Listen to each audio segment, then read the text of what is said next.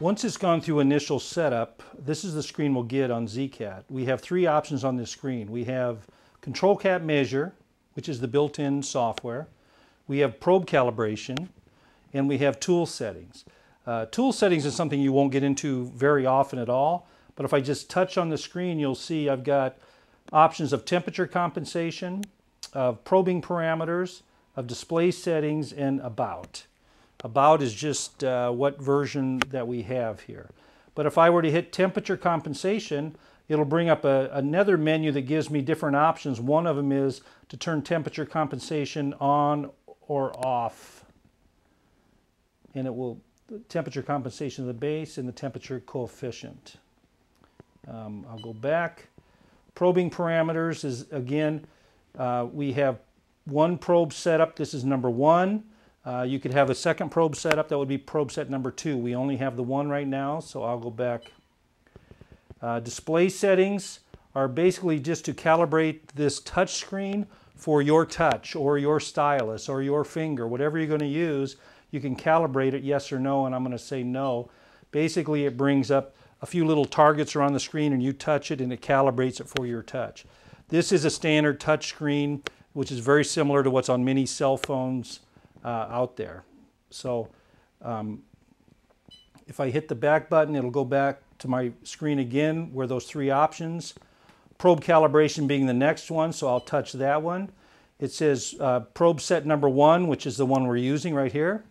Begin calibration, yes or no, and if I hit yes, the ZCAT will drive to a location, and this is where our setting master and our test piece come into play for the calibration. The screen now says probe set 1 cal ball position, question mark, yes or no. And all we're going to do is position this ball directly underneath the vertical probe. And it doesn't have to be, you know, within a micron or anything like that. I just get it close. And when I hit yes, now the ZCAT is going to go through a pre-canned routine of checking each of the two stylus multiple times in different articulations. This is about a 4-minute process. So now's a good time to go get some stuff ready because it's not something you were only going to watch. But this is a typical probe calibration that would happen on the ZCAT. I recommend doing it every morning. If you have a high temperature fluctuation in your work area, you might want to do it more often. But it is a 4-minute process. And it's on the master sphere, that 1-inch sphere that comes with the ZCAT.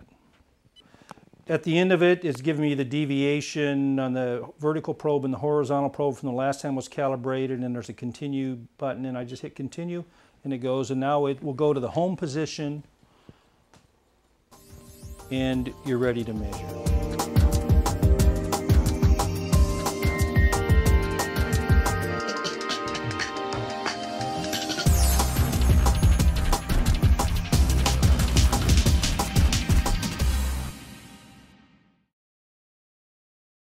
Versus